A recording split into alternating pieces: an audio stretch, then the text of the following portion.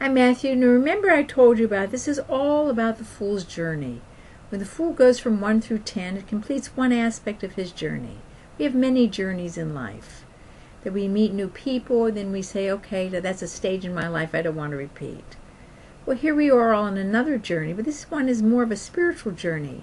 After you went through the Wheel of Fortune and you decided to say, well, I'm finished with that life, and you went on to a new life, and you made amends where you needed to, and you asked for forgiveness in other places.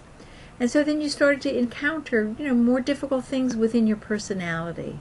You went through the devil, you went through the death card, you went through a lot of stuff. And the whole spiritual journey is about coming to a place where you're no longer a reactive, where you come to a place of detachment and joy within yourself.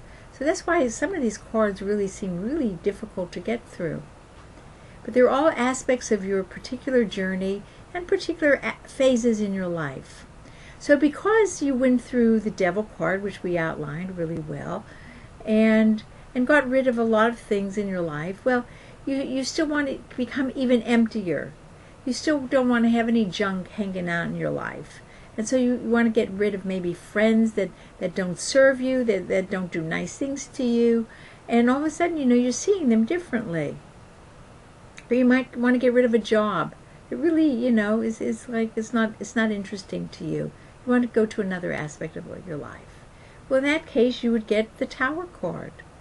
The Tower card is, you see, it looks violent almost, but it's like the guy is like tossing everything out of his life. Relationships. He's like taking like the roof off of his where he lives. He's just really wanting to free himself of everything that stands in the way of his awareness.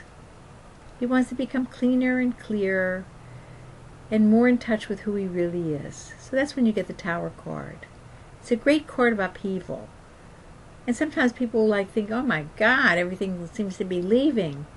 But if you just hang in, new things will be given to you. Because they say that nature abhors a vacuum. So as soon as you free, it's just like cleaning out your closet. Do you ever know how once you start to clean out your closet, people start to give you clothes? It's the same kind of thing.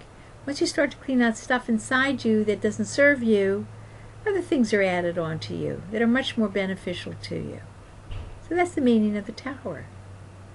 Bye.